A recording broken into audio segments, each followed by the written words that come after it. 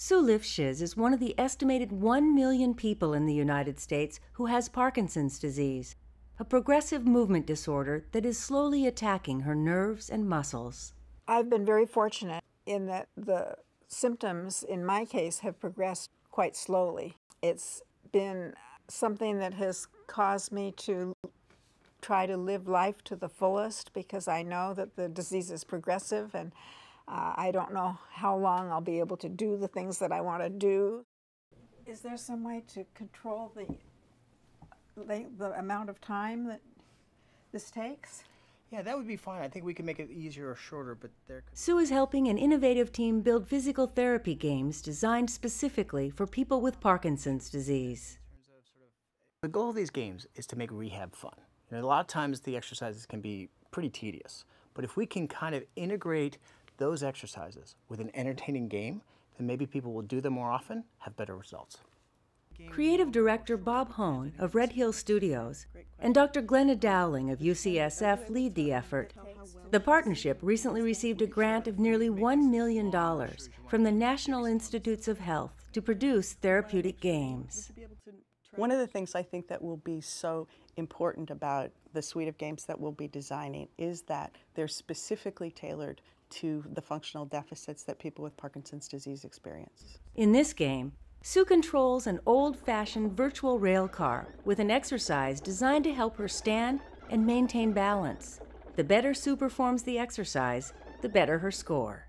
The system works by using tiny motion sensors in common video game systems to detect the patient's movements. I think marrying games and exercise is a positive thing because some people don't like to exercise at all. And if it can be a game, it just gives a whole new dimension to it. I think it will encourage people to participate more than just going out and running on a treadmill or walking or any other kind of exercise. Yay! Awesome! The key to all game design is making sure that the game's challenge matches the player's ability. So if the player is just getting started, you want the game to be very easy. But as the player gets better, you want the game to get progressively harder. That's what the video game companies know really, really well. That's why games are so addictive. What we're trying to do is apply that to health games so as people get better, the games get harder. The collaboration between Red Hill and the School of Nursing at UCSF combines two excellent teams with perfectly tailored strengths. It takes a special kind of team to build a great health game. And I think that's what we have here. Red Hill Studios knows how to make great educational and health games. UCSF is a fabulous medical center. We're more than the sum of our parts. To me personally, this is a chance actually to have a huge impact in the lives of people with Parkinson's disease. It's a group of patients that I care very, very much about. And the possibility that this suite of games could not only improve function, but stave off decline is just huge. People with Parkinson's will be meeting regularly with the design team to help make sure the games meet their needs. Is there some way that I can rest and do it again if I... As many times as you want. Absolutely, and the more the better. For me to be involved in developing something that might help other people with Parkinson's disease gives meaning to my life.